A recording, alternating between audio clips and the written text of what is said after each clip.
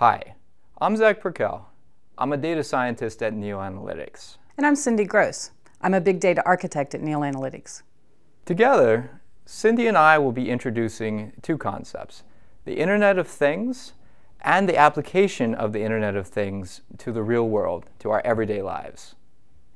So what is the Internet of Things?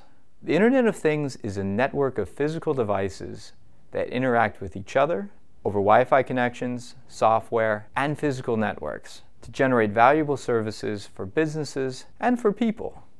Internet of Things can be used to help businesses run more efficiently and improve their ability to cater to consumers. Now, businesses have been using this technology for a long time, but it's only recently that advancements in cloud and sensor technology have enabled the Internet of Things to be more ubiquitous and commonplace. For example, New York City is increasing the reliability of elevators in skyscrapers by gathering real-time performance data and predicting failures before they actually occur. They're also improving traffic flow through their elevator systems with real-time sensor data. As another example, Carnegie Mellon University monitors energy usage in buildings.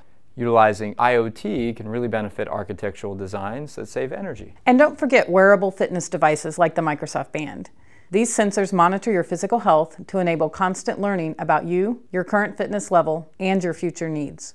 So the Internet of Things has the power to help us to work smarter and also to focus on the things that are most important in our everyday lives.